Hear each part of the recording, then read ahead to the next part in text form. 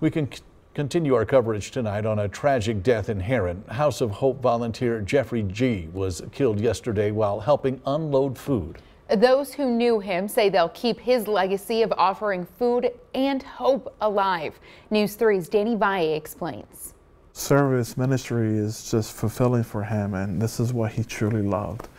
For all 10 years, John Steve has served as Heron House of Hope's director. A big reason why was Jeff G. Him and I were working at a reentry ministry, and he said, I think this will be a good fit for you, and I think vice versa. So he said, you should apply for the job. This was in the early 2010s when Steve got out of prison for his role in a Chicago gang shooting. Heron House of Hope was a chance to change his life. Pastor G was an individual who not only gave you a second chance, third chance, fourth chance. It was just all because of the grace of God that he believed and just wanted people to see the best part of themselves. Above the House of Hope, G spent time fixing bikes. It's all part of his bicycle resurrection program. He believed he wanted to address transportation for those who were coming out of prison. So individuals will go to the halfway house like myself. He will want to be the first one to help them with a bicycle.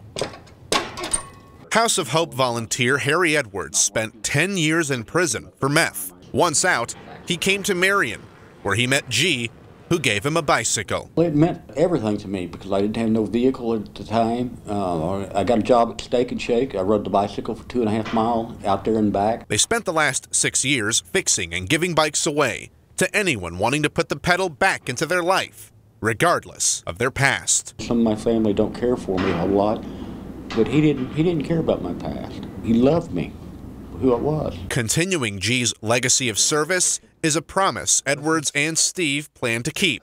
But G was more than a mentor.